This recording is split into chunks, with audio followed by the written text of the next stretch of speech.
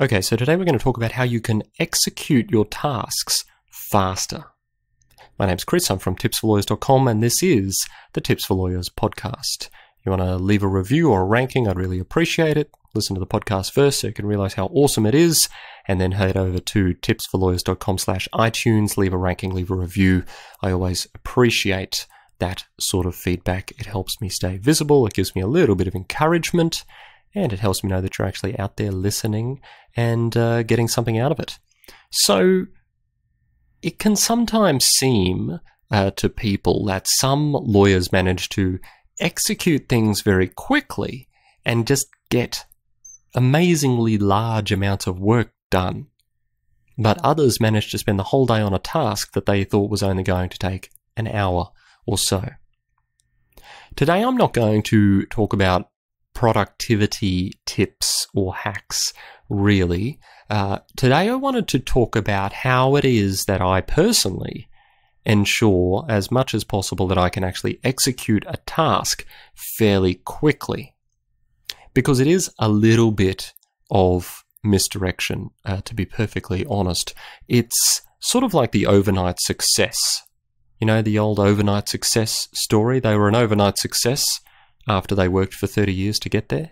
It's much the same as that, because the process I use to ensure that I'm going to execute quickly is that I actually spend quite a lot of time in the planning phase.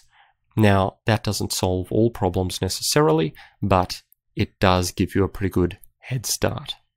So, what are we going to do? You've just been given a task for today's purpose. It doesn't really matter what that task is. Perhaps it's drawing a research memo or writing a letter of advice or something like that.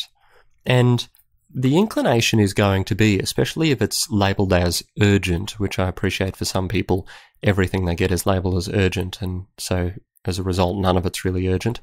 But the inclination is going to be to hit the books straight away, you know, open up the website, go to the library. I know people don't do that anymore, but we used to, so give us a break. It's one of those things, though, where if you do that, you run the risk of getting off the rails very quickly. So let's say you're writing an advice. The absolute first thing you need to do is to ensure that you actually understand what you're being asked to do. Do you have all the relevant facts at your disposal? Do you understand the question? Have you identified the areas of law that you're working in? Do you know who the client is? Do you have access to the file? Do you need to ask any more questions of your instructor before they go off to lunch? Whatever the case may be, the first thing you must do is understand with some detail and precision what you're being asked to do and what the questions you need to address actually are. Because once you've got that, then you can actually start refining the task as you're going to complete it. But if you just hit in, you start reading paragraph 1, you might start researching corporations, whereas in reality you should be in powers of attorney legislation or something like that, because you've latched onto an issue that, as it turns out, isn't actually an issue. The usual reason that things like that have a tendency to go wrong is because someone makes an assumption rather than asking a question. And it may be that your instructor makes an assumption about your background, or it may be that you make an assumption about the instructions rather than going and asking. Please, for the love of everything, go and ask before you spend 5 hours doing the wrong thing. There is nothing as frustrating as sitting in your office waiting for someone to complete a task. I mean, hopefully you're doing something else, but if you need a task done, you've asked someone to do it for you or to help you with it, and they're over spending an inordinate amount of time doing the wrong thing because they didn't ask a question that would have taken 30 seconds. Please don't be that person. So, understand the question with precision and detail, understand the task, and ask questions if you need to. One of the ways I often do this, as everyone who's worked with me will tell you, is if I have access to a whiteboard, there's a pretty good chance I'm going to draw something on the whiteboard just to help me conceptualize what's going on, especially in a complex piece of advice where there might be a lot of moving pieces, and there might be different avenues of law, and there might be different relationships between parties, and there might be different connective tissue in a legal sense that holds them together. A little mud map of what's going on with a few notes on it can help you stay on track without having to revisit your detailed instructions along the way. And taking 5 minutes or so to do that can really help clarify your knowledge of the question as well, and bring up those questions I was talking about before that you might need to address, those clarifications that you might need to seek before you embark upon the task itself. Once you have done that, hopefully you've got a very clear idea of exactly what you're going to do and how you're going to do it.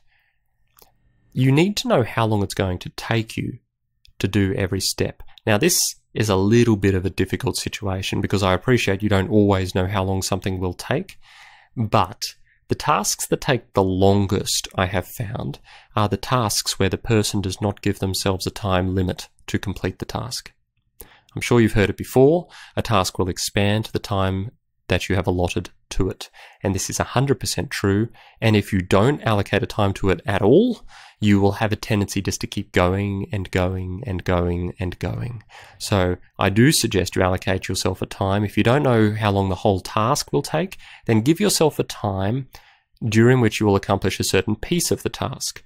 So while you may not know how long it's going to take to write the advice yet, you may know how long it's going to take you to conduct the necessary research. Give yourself a time limit on that and ensure that you're focused upon it during that until, of course, you get interrupted by someone, which is definitely going to happen. So now that you have done that and you have given yourself a time limit, it's time to embark upon the task.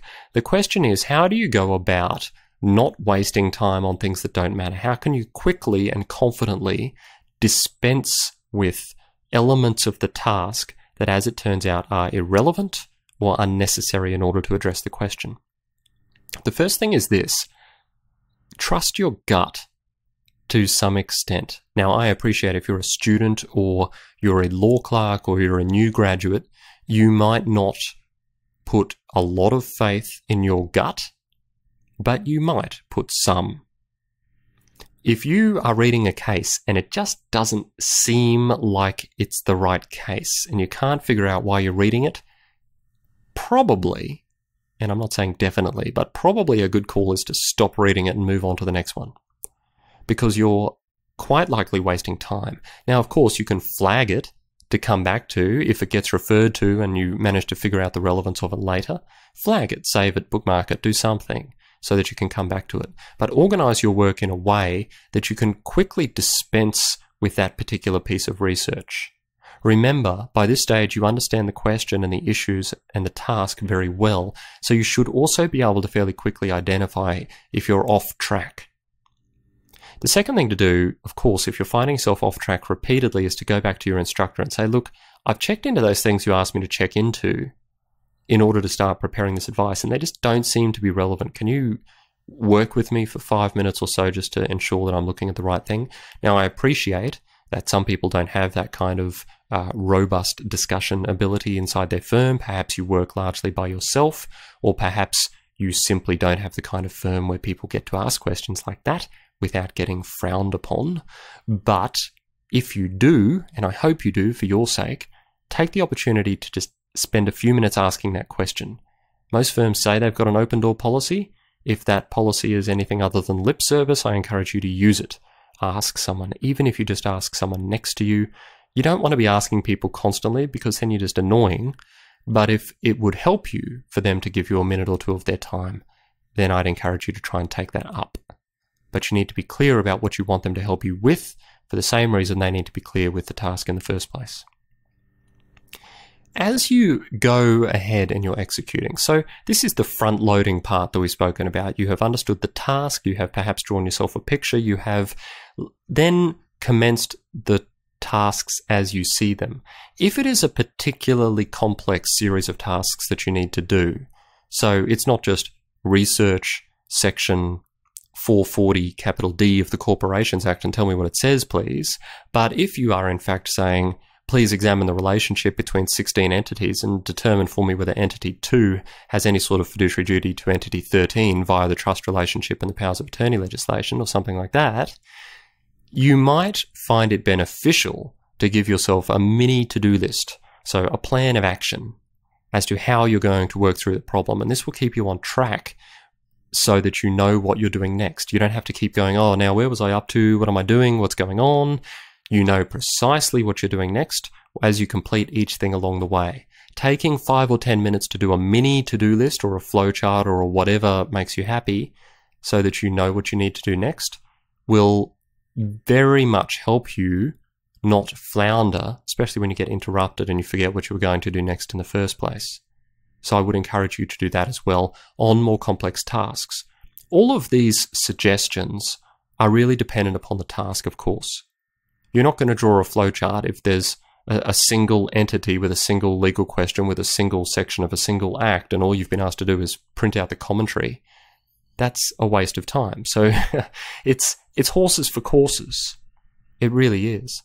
But when you're executing a task, the main thing is to not lose time as you're executing the task. And this is what I find people have a tendency to do, which is they leak time in the process of executing. So I'm not talking about wasting time. I don't think while you're in the office you're going to jump on Facebook for a few minutes, but you leech time as you move from task to task because you haven't properly planned precisely what it is you're going to do. And I'll give you an example from my own work. As I develop a course, I spend a huge amount of time preparing what the course is going to look like, getting the table of contents, if you will, right. And then I can essentially record the entirety of the course in one go because I know exactly what I want to say. I know exactly what topics I'm going to touch on, what order they're going to be in, and the arc of the course is already determined. Now, sometimes I stuff things up and I might need to do them once or twice or whatever, but by and large, I can execute the whole thing very swiftly because I have prepared and I know how to move from piece to piece to piece to piece to piece without leeching that time as I try and figure out where I was up to and what I was going to do next and how it's going to look and have I done this section and what's going on. It's the planning process that allows me to execute quickly. It's not during the execution that I'm necessarily changing things. Now, this is not to create a rod for your own back. The fact that you have planned well doesn't mean that everything always goes according to plan. It just means that you have a guideline. If you, as you have planned, have made certain assumptions that turn out to be wrong, then you might need to pivot, or you might need to spend a few minutes rejigging the plan and changing things up. But at the end of the day, that planning process will still help keep you on track because you will be able to identify what needs to be done next without having to spend another 5 or 10 minutes figuring that out. Do it at the start when you're in planning, and then don't let that get in the way of your execution of the task at hand. So that's all I wanted to deal with today. There are, of course, a million different ways you can increase your speed of execution of a task. But for today's purposes, I just wanted to highlight that there is a certain amount of power in getting the planning stage right, and that will allow you to execute very quickly the actual given task once you know precisely what you want to do, in what order, and how long each part is going to take. As always, I appreciate you listening, I appreciate you being here, and I appreciate the reviews that you're going to leave at tipsforlawyers.com/iTunes. And I will see you next time.